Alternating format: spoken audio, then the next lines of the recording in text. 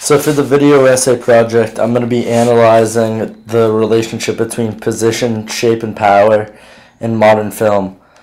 The three movies I'm going to be looking at are Django Unchained, Lord of the Rings, The Two Towers, and Scarface. And in Django Unchained, I'm going to be looking at the scene where Dr. Schultz and Django come out of the saloon at the mercy of the U.S. Marshals, and how the U.S. Marshals' power is portrayed in that scene. Next, I'm going to be looking at the relationship between Frodo and Gollum, and Frodo's power over Gollum because of his possession of the ring.